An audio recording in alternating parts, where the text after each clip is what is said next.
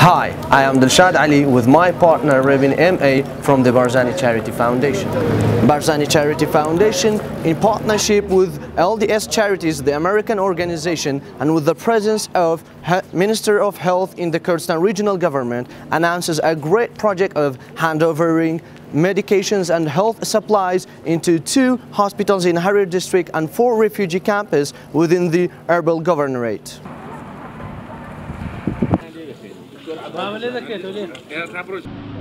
We have to remembering that Barzani Charity Foundation have a big role, especially in their relations with the international NGO, UN agency, and the consulates that they provide humanitarian support and aid, especially for the medical supply.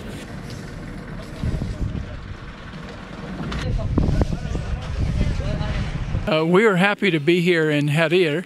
We represent LDS Charities, which is a faith-based organization out of the United States. We are interested in helping in Kurdistan wherever there is need.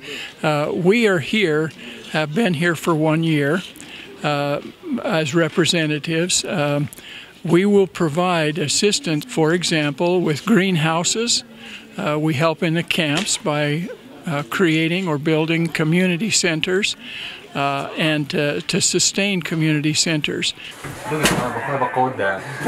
Today, Barzani Charity Foundation is in Harir district, which is located in northeast of the capital of Kurdistan, Erbil. Barzani Charity Foundation, in coordination with LDS Charities, the American Organization, provided health facilities, medications, and other supplies to the Harir Hospital. Also, the Barzani Charity Foundation and LDS Charities provides health facilities and medication for the 4 refugee camps inside the Erbil province.